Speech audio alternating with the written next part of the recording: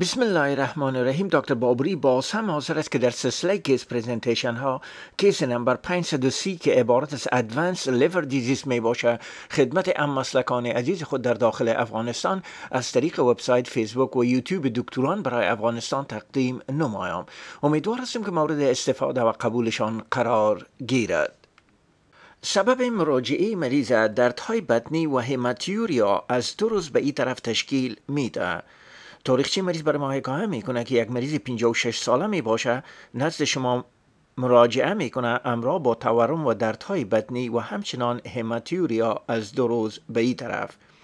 موقعیت درد در ناحیه هایپوگاستریک وصف پرشر می داشته باشه. درد کدام انتشار نداره.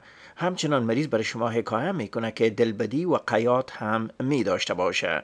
مریض از دیسیوریا، قبضیت، اسهالات هم حکایت نمیکنه. از نقطه نظر ریویو آف سیستم نقاط مثبت در نزد مریض در رسپیراتوری، اسرت‌های تنفسی، کاردیوواسکولار، چست پین، در قسمت جی های دلبدی و استفراغات، تورم و درد بطنی و همچنان در قسمت جنت و یورینری سیستم از هماتیوریا شاکی می باشه. از نقطه نظر پس مدیکال هیستوری مریض سابقه انکسایتی، بایپولار دیزاردر، الکل ابیوزر و هایپرتنشن می داشته باشه. پس سرجیکال هیستوری مریض سابقه اپندکتومی می داشته باشه.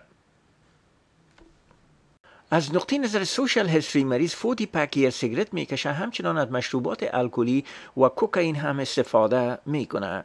ادویه مریض گاباپنتین، ترازودان می باشه. الرژی نداره. از نقطه نظر فیزیکال اگزامینیشن یک شخص میان سال می باشه، در کدام حالت دسترس قرار نداره.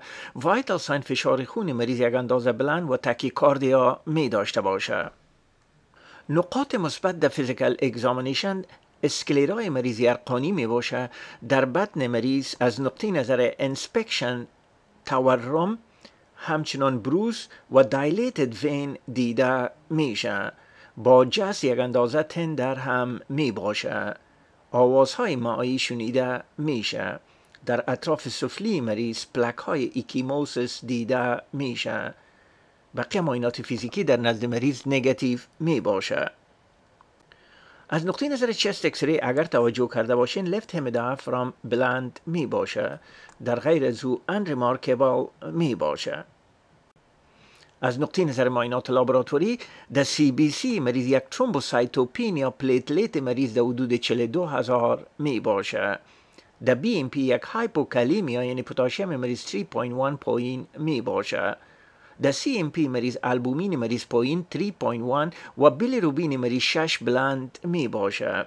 همچنان در کوآگولیشن پروفایل آینار مریض 1.8 بلند می باشه. در یورین انالیسیس مریض یک پروتینیوریا و هماتیوریا دیده میشه. اسسمنت و پلان دکتر جوان ما تشخیصشان ادوانس لیور دیزیز، اتیولوژی پاسیبل الکوهولیزم می باشه. همچنان مریض اسایتس می داشته باشه، سکندری تو ادوانس کرونیک لیور دیزیز. کوآگولوپاتی که شامل ترومبوسایتوپینیا می باشه و بلند بودن آینار می باشه، سکندری تو کرونیک الکوهولیک لیور دیزیز می باشه. همچنان در نزد مریض هماتیوریا دیده میشه، رول اوت یورینری تراک انفکشن. هایپوکالیمیا هم در نزد مریض دیده میشه. پلان دکتر جوان ما در امرجنسی روم مریض در رگولار فلور بستل میکنن، فلوید ریستریکشن، لو سودیم دایت، IV سیفتریاکسون، اسپرینولاکتون 50 میلی گرم BID همچنان در نزد مریض پاراسنتیسیس صورت میگیره. اولتراساوند ابدومین در نزد مریض توصیه میگرده. GI ایوالویشن همچنان به مریض 2 میلی گرم اتوان هر 4 ساعت بعد به خاطر الکوهولیک ویدرا در نزد مریض توصیه میگرده، به شمول فولیک اسید و تامین. همچنان نزد مریض 1 دوز آف مگنیژیم توصیه میگرده. الکترولایت مریض فالو اپ میکنن. هپاتایت پروفایل در نزد مریض فرستاده میشه. همچنان در نزد مریض یورین و بلاد کلچر صورت میگیره. ویتامین که از طریق اورال به مریض تجویز میگرده. یورین پروتین کریتین ریشو و بایلاترال وینوداین بود برای دیپ ون ترومبوز پروفلاکسیس به مریض توصیه میگرده. نزد مریض ابدومینال اولتراساوند صورت میگیره، نشان میده در نزد مریض ابدومینال اسایتس هپاتوسپلومگالی، اما بیلیری دایلاتیشن در نزد مریض دیده نمیشه. همچنان در نزد مریض مادریت هایدرونفروسیس هم دیده میشه.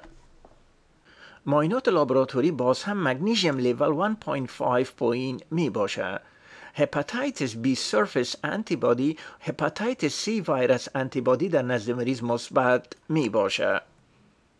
همچنان در نزد مریض جی آی کانسلتیشن صورت میگیره، تشخیصشان ادوانس کرونیک لیور دیزیز most likely secondary to chronic hepatitis C و همچنان الکوهولیک هپاتیت می باشه. همچنان توصیه میکنن رول اوت اسپانتنس بکتریال پریتونایتس. برای مریض تامین مولتی ویتامین فولیت توصیه میشه.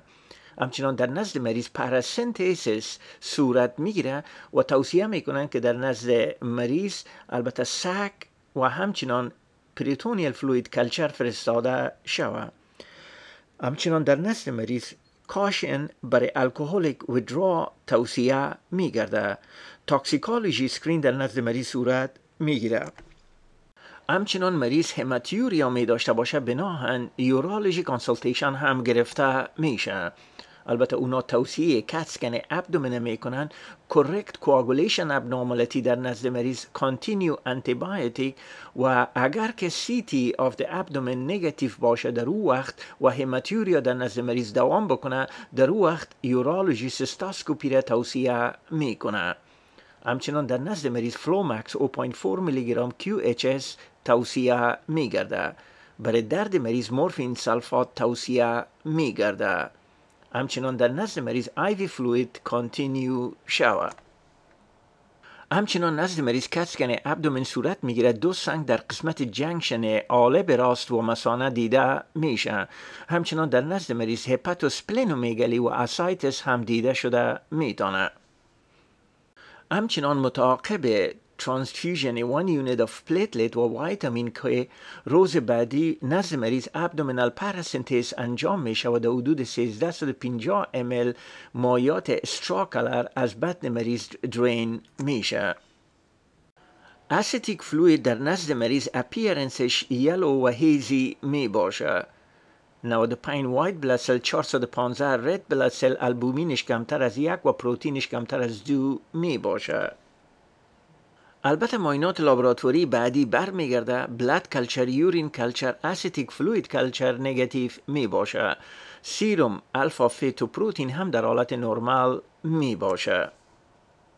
البته مریض امرای کانسرواتیو منیجمنت و پریتونیال فلوید پاراسنتزیس خود بهتر احساس میکنه و بعدها مریض رخصت میگرده. مرواریت هایی را که دکتر جوان درباره ادوانس لیور دیزیز و اسایتس برای ما جمع آوری کرده قرار ذیل می باشه. البته این سلاید از اپ تو دیت استفاده شده و ما از اونا تشکر میکنیم. استدبابات پاراسنتز در مریضای اسیتیک فلوید برای ما نشان میده. اول، استدباب پاراسنتز در تمام مریضایی که نیو آنست آف اسایتس می داشته باشن ایجاب میکنه. دوم، مریضایی که اسایتس می داشته باشن اما حالت عمومیشان خراب میشه. به طور مثال نزد مریضات تاو، دردهای بدنی، ابدومینال تندرنس، تغییرات حالت شعوری، الیوس و هایپوتنشن پیدا میشه. و یا مریضایی که اسایتس می داشته باشن و معاینات لابراتوری در نزدشان لوکوسیتوسیس، اسیدیمیا و همچنان ورسنینگ آف رینال فانکشن نشان میده. همچنان اگر در نزد از این مریضا جی آی بلیدینگ هم پیدا میشه، ایجاب پاراسنتزیس میکنن. البته در این سلاید چایلد سیویریتی اندکس آف لیور سیروس بر شما نشان میده. scoring of child system based on ascites، bilirubin، albumin، prothrombin time یا INR و همچنان انسفالوپاتی می باشه. اسکور یک وقت داده میشه که اسایت در نزد مریضا موجود نباشه. بیلیروبین کمتر از 2 میلی گرم پر دیسی لیتر باشه. البومین بالاتر از 3.5، آینار کمتر از 1.7 و انسفالوپاتی در نزد مریضا وجود نداشته باشه. اسکور تو وقت به مریضا داده میشه که اسایتشان مایلد تو سلایت باشه. بیلیروبین 2 to 3 milligram per deciliter، albumin 2.8 to 3.5 gram per deciliter، INR 1.7 to 2.3، انسفالوپاتی گرید 1 و گرید 2 وجود می داشته باشه. اسکور 3 وقت به مریضا داده میشه که مقدار اساید مادرت و سیویر باشه، بیلیروبین بالاتر از 3 میلی گرم پر دیسیلیتر، البومین کمتر از 2.8 گرم پر دیسیلیتر، INR در نزد مریضا بالاتر از 2.3، انسفالوپاتی گرید 3 و گرید 4 باشه. اگر ای اسکورینگ سیستم جمع کنیم، اگر حاصل جمعشان 5 تا 6 میشه، ایره به نام کلاس A، 7 تا 9 کلاس B، بالاتر از 10 کلاس C یاد میکنن. البته کلاس A 1 year survival 100%، 2 year survival 85%، کلاس B 1 year survival 80، 2 year 60%، کلاس C 1 year survival 45%، 2 year survival 35% می باشه. همچنان در این کلاسیفیکیشن ABC چایلد کلاسیفیکیشن بر شما نشان میده که بیست آن اسایتس، بیلیروبین، البومین، انسفالوپاتی و نوتریشنال استاتوس می باشه. کلاس A اساید معمولا وجود نمی داشته باشه، بیلیروبین کمتر از 2 میلی گرم پر دیسیلیتر می باشه، البومین بالاتر از 3.5 گرم پر دیسیلیتر می باشه، انسفالوپاتی در نزد مریضا وجود نمی داشته باشه و نوتریشنال استاتوس مریضا یا تغذیه مریضا اکسلنت می باشه. کلاس B وقتی گفته میشه که اساید ایزی کنترولیبل می باشه، بیلیروبین مریضا 2 تا 3 میلی گرم پر دیسیلیتر می باشه، البومین بین 3 تا 3.5 گرم پر دیسیلیتر می باشه، انسفالوپاتی مایلد و تغذیه مریضا گود یا خوب می باشه. البته چایلد C وقتی گفته میشه که اساید مریضا پورلی کنترول می باشه، همچنان بیلیروبین مریضا بالاتر از 3 میلی گرم پر دیسیلیتر می باشه، البومین مریضا کمتر از 3 گرم پر دیسیلیتر می باشه، انسفالوپاتی مریضا ادوانس و پور نوتریشنال استاتوس می داشته باشند. البته در این سلاید الگوریتم تداوی مریضای رفرکتری اساید به فرست لاین تریتمنت نشان میده. قسمی که شما میفهمین مریضایی که امرای اسایتس نزد شما مراجعه میکنه، نزد از اینا فلوید ریستریکشن و همچنان سالت ریستریکشن، یعنی سودیم مریضا را کمتر از 2 گرم در روز امرا با دیوریتیک تداوی میکنین. اگر وضع مریضا بهبود حاصل نمیکنه، در نزد از این مریضا ریشوی سودیم تو پتاسیم در ادرار میبینین. اگر بالاتر از 1 باشه، بیشتر باید در نزد مریضا دایت ایژوکیشن صورت بگیره. اگر که ریشوی سودیم تو پتاسیم در ادرار مریضا کمتر از 1 می باشه، باید در نزد مریضا از NSAID ACE inhibitor، ARB و بیتا بلاکر استفاده نشه. اگر هنوز هم در نزد مریضا اسایتس پرسیستن یا دوامدار باقی میمانه، در این وقت است که در نزد مریضا اورال سمپاتو میمتیک مثل میدوترین، مخصوصا مریضایی که فشار خونشان کمتر از 90/60 می باشه، توصیه میگرده. البته هنوز هم اگر در نزد مریضا اسایتس به صورت دوامدار باقی میمانه، بناهن در نزد مریضا شما میتونین که تراپویتیک پاراسینتزیس انجام بدین. البته این مریضا میتونه که شامل لیور ترانسپلانتیشن لیست هم گرده. در غیر از او اگر به این هم جواب نمیگه، آپشن دیگه شما در نزد مریضا ترانس جاگولار انترا هپاتیک پورتو سیستمیک شنت باید صورت بگیره. همچنان آپشن دیگه از یا عبارت از پریتونیو وینو شنت می باشه که این البته تداوی آخری در نزد مریضا تشکیل میده. البته در این سلاید استدبابات تپس یا ترانس جاگولار انترا هپاتیک پورتو سیستمیک شنت نشان میده. استدبابات قبول شده وقت می باشه که مریضا اکتیو بلیدینگ می داشته باشند، با وجودی که انداسکوپی تریتمنت در نزدشان صورت گرفته می باشه، و یا وریشیال ریکارنت بلیدینگ در نزد مریضا با وجودی که ادیکیت انداسکوپی تریتمنت در نزد مریضا صورت می گیره.